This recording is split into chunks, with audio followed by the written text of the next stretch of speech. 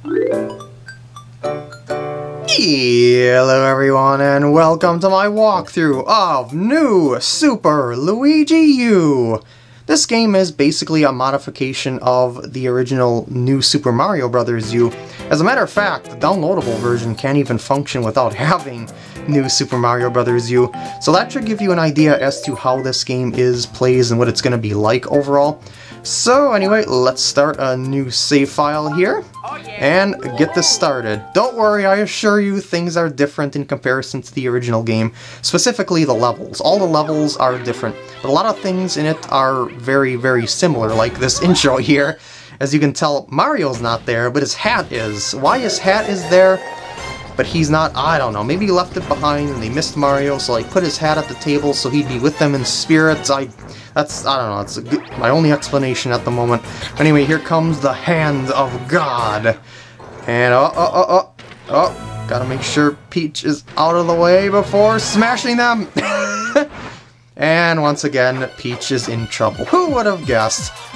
But as you can tell, this intro is pretty much the same overall as it is in the original game, and that's where one of the similarities to the original game is, you know, the storyline. There are other similarities to it as well, like the worlds. The overworld, I think, is completely unchanged, so you'll pretty much know where the secret exits and stuff are if you've played the original game and stuff like that. Anyway, we gotta go rescue the princess once again. We are so used to doing this by now, aren't we? But we're gonna 100% things along the way, because it is fun to do so. I like the challenge of it. And I feel this is a little bit dragged out here. It's like, it takes a while for him to get to the castle, and he kind of has a repetitive laugh along the way. I just felt that was a little bit too dragged out at that moment, but that's okay, it's just the beginning of the game. And here comes Kamek plopping boom boom on the tower, just like New Super Mario Bros. U. Everything is very similar, very familiar, so you should probably know how this works. But there's a catch in the levels. Let's start Acorn Plains 1, Wallowing Warning, and see what it is. The catch is that there's 100 seconds per level! Yeah, it's a very fast-paced, frantic game, so you gotta be on your toes while searching for secrets. Don't dilly-dally, don't mess around too much. Just go on ahead, collect star coins, there's 3 per level. You gotta get them all if you want to 100% this game, as well as finding all the secret exits, so be mindful of that. And since you're rushing along the way as well, it's rather easy to run into stuff as well, so that kind of increases the difficulty if you're being reckless with certain things. And gotta remember the last coin is, there it is, voila! First level is already complete. Yep, they are indeed that quick, because, well, you've only got 100 seconds to complete them. They are short but sweet levels, basically. While I wouldn't say they're groundbreaking in terms of having brand new gameplay per se, it's a fun little gimmick that I think is worth playing through. Acorn Plains 2, Crooked Cavern, let's start! There's a secret exit in this level, so be mindful of that. So look around anywhere you can. Actually, I know where the secret exit is. I just want to look around. See that? Look at that. Very obscure secret right there. You gotta be looking around in levels like that for all sorts of things. Oh, and I should also mention, since you're playing... Oops, I shouldn't have done that. I need the acorn to get the secret exit, but I suppose I can get another one later on. But there's a little bit of difference in how you control. Luigi is a little bit slipperier in controls than Mario is. He also jumps higher, and his jump is a little more floaty. And you can collect stuff with shells, as you've seen there, as I knocked a shell into it. So keep that in mind for if there's any coins that seem out of reach. Get out of my way! Stop it! No, bad Koopas and enemies and stuff. And if I had the waddling acorn power-up, I'd be able to go all the way across there, but I stupidly grabbed the fire flower. But that's okay, I'm gonna have to come through this level again anyway. You'll see why when I go for the secret exit. Oh, a thing that I should mention about this game, which I think is a nice touch, is that you can find Luigis hidden like this. I should say a Luigi hidden on every single level of the game. While it's not required to find every Luigi in here, they're just there to be there, like a little fun Easter egg for people to find. You don't have to find them all, they're just there. So if I come across them, I'll show you. If I don't, I don't. It's just in the spirit of those things, so to speak, I guess you could say. I'm not done with this level just yet. Uh-oh. Cutscene. Oh no! The castle has been taken over! This can't be good. And there's nothing there right now. I need an acorn. I need an acorn. That would be a very nice thing. Thank you. Nope, nope. Bad, thank you. And I had to complete the level to make sure that I saved my power-up. So, yeah, I just cut ahead there. No big deal, because you already seen that before. Now, the reason why I need to keep the power-up for level 1-2 is because, as I showed you, I need it at the end. Now, I already did the regular exit, so I don't have to show that again. But there is a secret exit combined with a coin on the other side of this level, and it's in a rather diabolical position, and I'm gonna cheat a little. If you take a hit but don't save, you can actually save your power-up. I should say, if you take a hit and don't die, and you quit the level, you can save the power-up that you had when you entered the level. It's kind of cheaty in a way, I guess you could say, but I don't know. I mean, the way that they design certain stuff in certain games, it kind of makes you wonder if they design that sort of thing, because it's well known by now that you can do that in some games, so I would think that they would make a workaround for that, you know, like by making it so you have to have the power through the whole level and you can't take hits because it'll save it along the way. And some games do that. So it's definitely very well known. Anyway, here's the last star coin.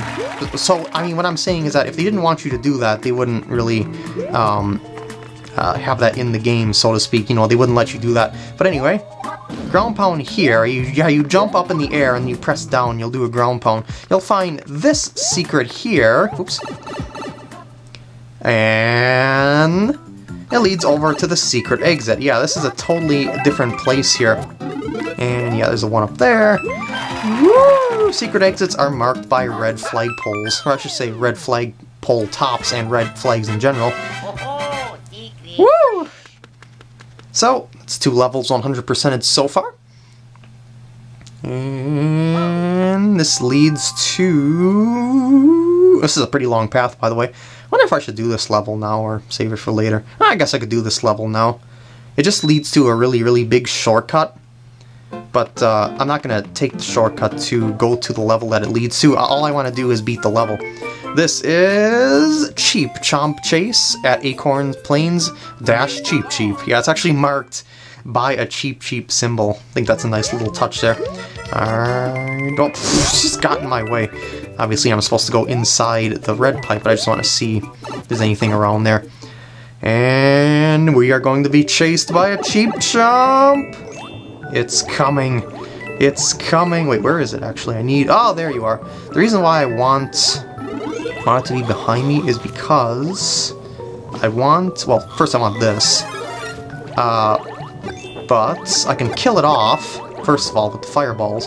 But why I want this open here is because there is a secret star coin, which is being blown around with the currents, and the Cheep Chomp will eventually return, so you gotta keep killing it off, or you can leave it behind you if you want to. There's a nice star here as well. No, I'm not gonna waste my star time. Well, I kind of wasted my star time. The star makes you invincible, which allows you to just run into things to kill them. Pretty dang handy, if I do say so myself. Red rings, when you find one, you can follow the coin trail, and if you get all the red coins, you will get something out of it. Whatever that something is depends. It seems like it varies, so it's not really a sure thing. I would like that fireball, because I'm being chased, and by the way, if you get eaten, that's a one-hit kill. No, my coin! My coin! No, how dare you do this to me? How dare you do this to me? Oh, I'll just go to the exit. I'm running low on time anyway. There is another coin location in that level, but I just didn't really have enough time for it because of the frantic nature of this level. There aren't any secret exits in this level, so it's not like I'm gonna have to search for them. It's just a matter of I only had 8 seconds left. I didn't want to have to go back and get that first coin. That first coin in this level is a real time burner. I think that's the way they designed it, so that it would be very difficult to get all the coins on your first run through that level. So anyway, yeah, it just keeps going, just keeps going. This is all the way to World 5. You can actually look at the world map, so this isn't like a spoiler or anything like that. Like whenever you're on the world map, thank you for this handy tip, I know that. Yeah.